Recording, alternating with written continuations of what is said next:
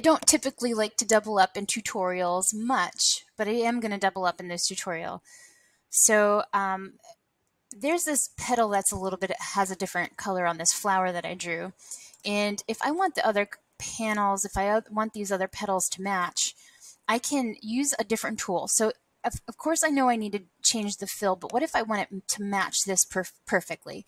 So if I click on this little eyedropper tool by the fill, I can click on the color that I want it to match, and now that petal now matches. So I can go over here, click on the eyedropper tool, select that plum color, and I can match up the color. So that is, and I can pick a color off of the screen if I want to. It will match whatever I picked. So I just picked the same color. That was dumb. But I now want to take this sphere that's behind it and I want to arrange it. I want that to be the top. So it's a little bit of review. So I'm interested in showing you this third panel right here on how to use symbols.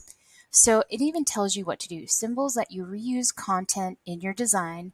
Create a symbol with the plus icon from your selected elements. So there's the plus, but I don't have anything selected. So if I select everything, I can hit this plus. I'm going to call it flower. Now I have this flower that's added here. So if I want, I can drag this flower in here and I can have a bunch of flowers and I can have a whole field of flowers if I want to. Now that I added, they can be bigger, they can be smaller, they can be rotated, I can flip them.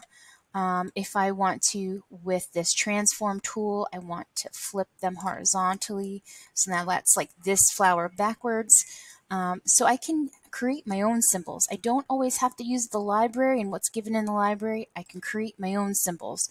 This works well if you have something that repeats. Grass, blades of grass. I want to create one blade of grass and reuse that. Some are big, some are small. Leaves on a tree. Same thing. Things, objects in your scene that repeat over and over again, and I don't want to have to create.